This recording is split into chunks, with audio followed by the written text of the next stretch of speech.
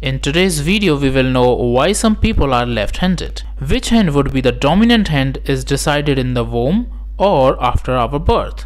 Does it has anything to do with our brain or the environment? So to know the answer of this question, keep watching the video till the end. Before starting the video, let me tell you that around 10% of people all over the world are left-handed, and August 13 is celebrated as International Left-Handers Day. Left-handed people are unique, and there are some advantages and disadvantages of being left-handed. Well, we will discuss these in a separate video. So let's now come to our main question: why some people are born left-handed. Friends, it was previously believed that the left or right hemisphere of our brain is responsible for determining the dominant hand even before we are born.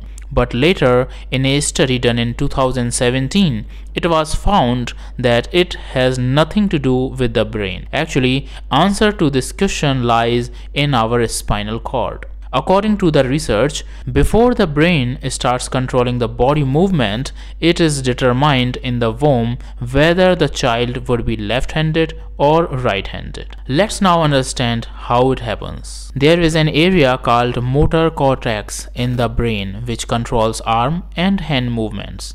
This motor cortex sends signal to the spinal cord, and the signal is translated into emotion. Here it is to be noted that the motor cortex of brain and the spinal cord are not connected up until about 15 weeks of pregnancy. But the baby starts to show signals of dominant hand in the womb before 15 weeks of pregnancy. It has been observed that babies tend to suck either their right or left thumb from week 13 in the womb. It clearly indicates that the brain is not responsible for deciding left-handedness or right-handedness, as it is not connected to the spinal cord up until 15 weeks of pregnancy. It means the spinal cord decides the hand preference. During a study, a team analyzed the gene expression in the spinal cord. The study was conducted during the 8th to 12th week of pregnancy.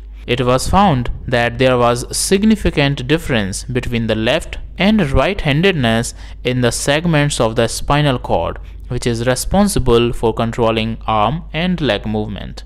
So it is the difference in gene expressions in the spinal cord, not the brain, that makes a person lefty or righty. So friends, now you know why some people are left-handed. If you liked the video, then please click on the like button and share the video with your lefty friends. And for more such videos, don't forget to subscribe to my YouTube channel Engineering Made Easy.